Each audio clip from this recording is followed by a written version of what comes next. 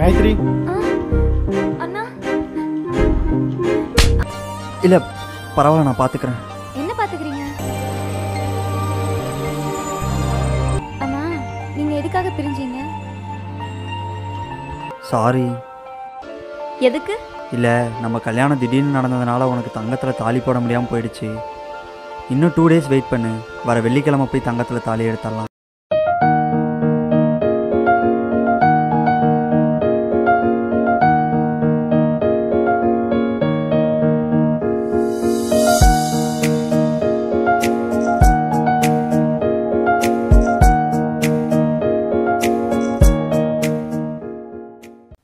அறுபத்தி 62 63 64 65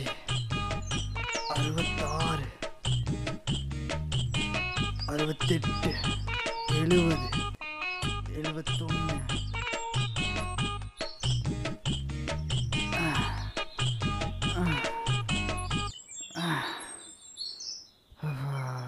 இன்னும் எவ்வளோ நேரம் தான்டா பர்ஃபார்மன்ஸ் பண்ணுறது? முடியலடா சாமி.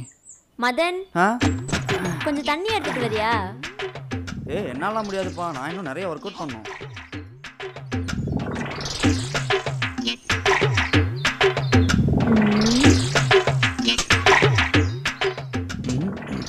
ஏன் எப்படி பார்க்குறேன்?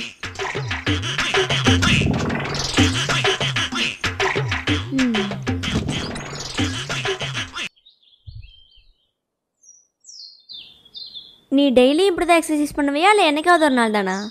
ஏன் என்னை பார்த்தா டெய்லி எக்ஸசைஸ் பண்ணுற மாதிரி தெரியலையா? உன்னை பார்த்தா அப்படி தெரியல, ஆனால் உன் வயிறை பார்த்தா தான் கொஞ்சம் சந்தேகமாக இருக்குது. ஏன் வயிறுக்கு என்ன? இல்லை என்னைக்காவது ஒரு நாள் எக்ஸசைஸ் பண்ணுறவங்களுக்கு தான் தொப்பை போடுமா. தொப்பலாம் இல்லையே, வயிறு கொஞ்சம் பெருசாக இருக்குது. டே முண்டம், முதல்ல எப்படி எக்ஸசைஸ் பண்ணணும்னு பார்த்து தெரிஞ்சுக்கோ. எக்ஸசைஸ் பண்ண சொன்னால் டான்ஸ் ஆடிட்டு இருக்கான். சிப்பா, நான் அப்படி தாண்டி ஆடுவேன். டான்ஸ் ஆடுறானாமா? டான்ஸு எது எக்ஸசைஸு? நான் பண்ணுறதாண்டா எக்ஸசைஸ்.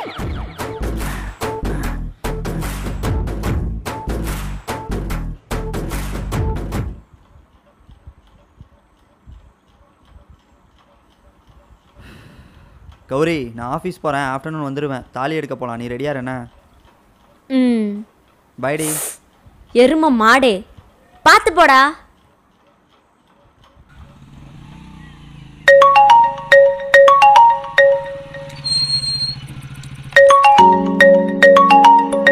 ஹலோ ஹலோ ஹலோ, யாருங்க?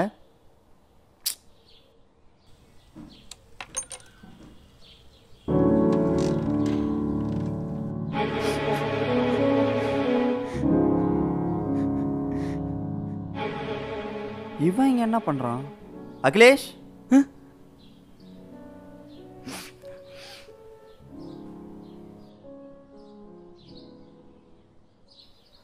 சொல்லுங்க மாமா. காலேஜ் போகாமல் இங்கே என்ன பண்ணுற? இல்லை மாமா, காலேஜ் போனேன், உடம்பு முடியல, அதான் வந்துட்டேன். டே, நீ பொய் சொல்கிறான்னு பச்சையாகவே தெரியுது. காலேஜில் ஏதாவது பிரச்சனையா? ஐயோ பிரச்சனைலாம் ஒன்றும் இல்லை மாமா. அப்புறம் அகிலேஷ், உங்ககிட்ட தான் கேட்குறேன், என்ன யோசிக்கிற? காலேஜில் என்ன வர வேணான்னு சொல்லிட்டாங்க மாமா. ஏன்? இன்னும் ஃபீஸ் கட்டல, அதான். இன்னும் 2 நாளில் செமஸ்டர் வேறு ஸ்டார்ட் ஆகுது. அதுக்குள்ளேயும் ஃபீஸ் கட்டினா தான் எக்ஸாம் எழுத விடுவேன்னு சொல்லிட்டாங்க. எனக்கு என்ன பண்ணுறதுனே தெரில மாமா. இது ஃபைனல் இயர் வேறு. எங்கே இத்தனை நாள் படித்ததெல்லாம் வேஸ்ட்டாக போயிருமோன்னு பயமாக இருக்குது மாமா.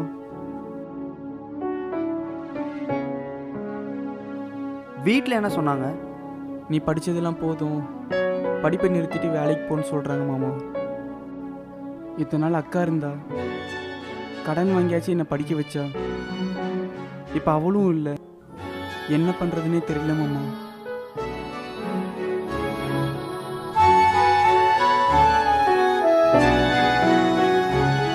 இன்னும் எவ்வளோ ஃபீஸ் கட்டணும் மாமா?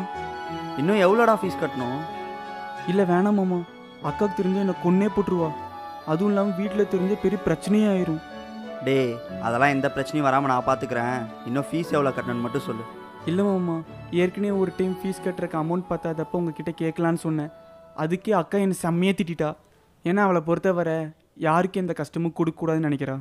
டே, இதுக்கு உன் அக்கா ஒத்துக்க மாட்டான்னு எனக்கு நல்லா தெரியும். அவளுக்கு இந்த விஷயத்தை தெரியாமல் நான் பார்த்துக்கிறேன். நீயும் யாருக்கிட்டையும் சொல்லாத. நீ படிக்கிற வழியை மட்டும் பாரு. இல்லைனா இத்தனை நாள் நீ பட்ட கஷ்டம்லாம் வேஸ்ட்டாக போயிடும். இன்னும் எவ்வளோடா கட்டணும்? 85,000 மாமா. சரி வா, காலேஜ் போகலாம். என்னடா பார்க்குற? ஏறுடா போகலாம்.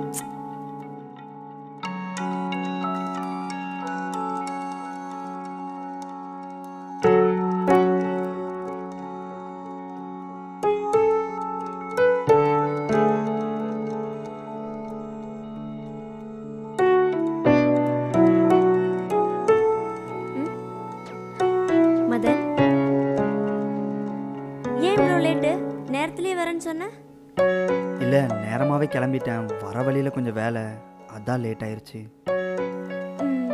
சரி, என் ட்ரெஸ் எப்படி இருக்கு? நல்லா இருக்கு. சரி ஓகே, நான் ரெடி ஆகிட்டேன். நீயும் சீக்கிரம் போய் ரெடி ஆகிட்டு வா, போகலாம். கௌரி, நம்ம இன்னொரு நாள் போய்க்கலாமா? ஏன், இன்னைக்கு என்னாச்சு? இல்லை, இப்போவே டைம் அதிகமாச்சு. நம்ம இனிமேல் கிளம்பி வீட்டுக்கு வர்றதுக்கு ரொம்ப லேட் ஆயிரும். இன்னொரு நாள் போய்க்கலாம். மதன், என்னாச்சு உனக்கு?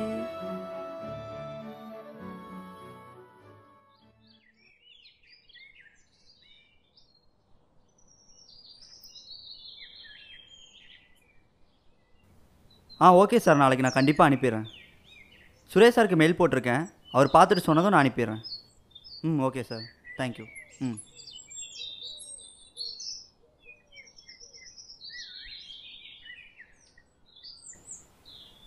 மதன், என் ஃப்ரெண்ட்ஸ்லாம் நேற்று வீட்டுக்கு வந்திருந்தாங்க. அதான் நேற்றே சொன்னியே. இல்லை, என் ஃப்ரெண்ட்ஸ்லாம் என் தாலியை பார்த்துட்டு, என்ன கல்யாணம் இவ்வளோ நாள் ஆச்சு, இன்னும் தங்கத்தில் தாலி மாற்றாமல் இருக்கீங்கன்னு கேட்டாங்க.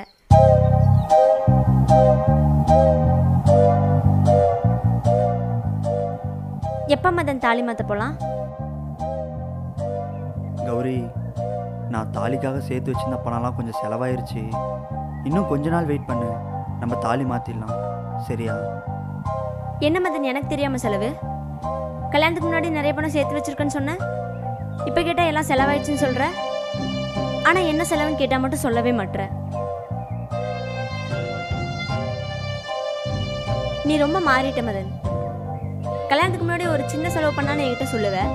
ஆனால் இப்போல்லாம் எதுவுமே சொல்ல மாட்டேற. நீ பாட்டுக்கு ஆஃபீஸ் போகிற வர, என்கிட்டயும் சரியாக பேச மாட்டேங்கிற. என்னதான் பிரச்சனை உனக்கு?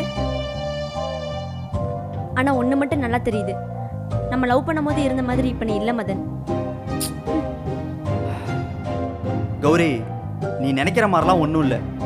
எனக்கு கொஞ்ச நாளாகவே ஒர்க் ப்ரெஷர், அதனால தான் உன் கூட டைம் ஸ்பெண்ட் பண்ண முடியல. இன்னும் கொஞ்ச நாள் தான், அதுக்கப்புறம் நான் ஃப்ரீ ஆயிடுவேன். இப்படியே சொல்லி சொல்லி 6 மாதம் ஆயிடுச்சு மதன். இன்னும் எத்தனை நாளுன்னு தெரில. எனக்கு என்னமோ ஏண்டா கல்யாணம் பண்ணோன்ட்டு இருக்கு. சே,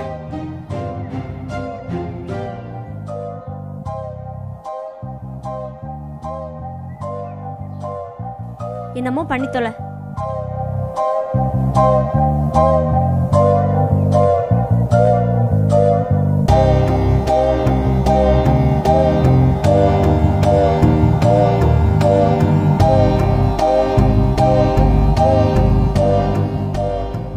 அன்னைக்கு தான் எங்களுக்குள்ள ஃபர்ஸ்ட் டைம் சண்டை நடந்தது. அதுக்கப்புறம் அடிக்கடி சின்ன சின்னதாக சண்டை வந்துட்டே இருந்துச்சு. இதனால் கொஞ்ச நாள் நாங்கள் பேசாமையும் இருந்திருக்கோம். அந்த சின்ன சண்டை ஒரு நாள் பெரிய சண்டையாக மாறிச்சு. எப்போ பாரு சண்டை போட்டே இருந்தால் ஒரு மனுஷனால் எப்படி நிம்மதியாக இருக்க முடியும்? இதோ பாரு, உனக்கு என் கூட இருக்க பிடிக்கலாம், கம்மி டிவோர்ஸ் பண்ணிட்டு போயிடு. கொடுத்துட்றேன். டிவோர்ஸ் தானே? கொடுத்துட்றேன். ஹே, சாரிடி. தொடாத என்ன. நீ கேட்டது உனக்கு கூடிய சீக்கிரத்தில் கிடைக்கும்.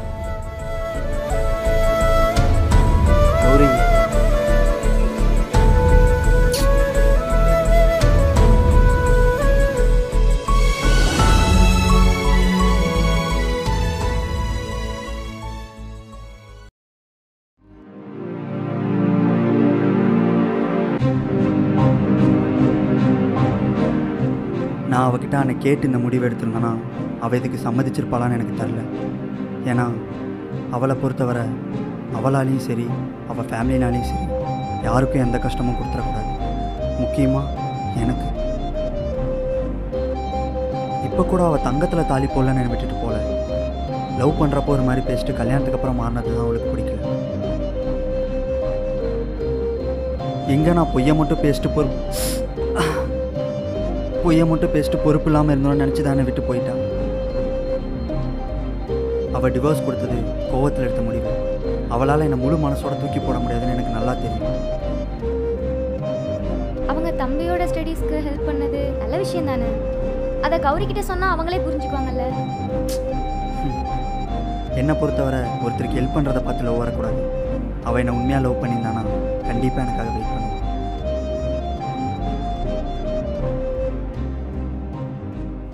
நான் கூட உங்களை அவசரப்பட்டு லவ் பண்ணிட்டேன்னு நினச்சி என்னை நானே திட்டிகிட்டு இருந்தேன். ஆனால் இந்த மாதிரி ஒரு பர்சனை லவ் பண்ணியிருக்கேன்னு நினச்சா எனக்கு ரொம்ப சந்தோஷமாக இருக்குது.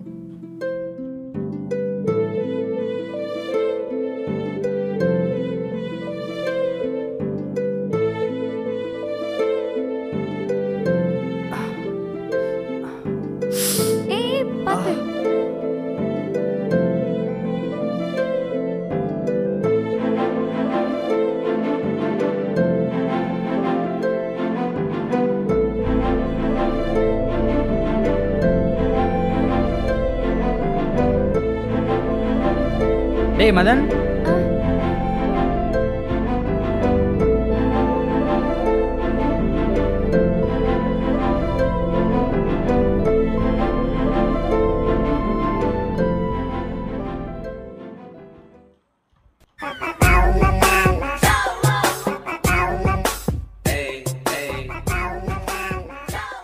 என்னடா நடக்குதுங்க?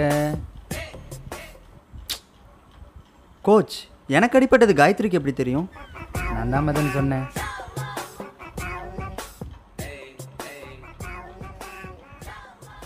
மதன், உங்கள்கிட்ட ஒரு குட் நியூஸ் சொல்ல தாண்டா வந்தேன். என்ன? கௌரி பெங்களூரெல்லாம் போலையா? அப்புறம் பொள்ளாச்சியில் ஆஷா வீட்டில் தான் இருக்கலாம். என்ன கோச் சொல்கிறீங்க? ஆமாண்டா, பொள்ளாச்சியில் இருக்க பிரியா தான் சொன்னான்.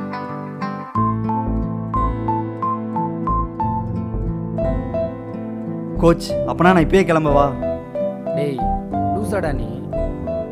மொதல் உன் கால் சரியாகட்டும், அப்புறமா போய்க்கலாம்.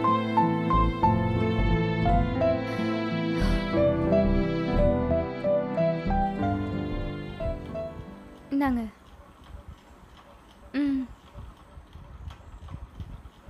காயத்ரி, கௌரி பெங்களூர்லாம் போலையாம், பொள்ளாச்சியில் தான் இருக்காளாமா.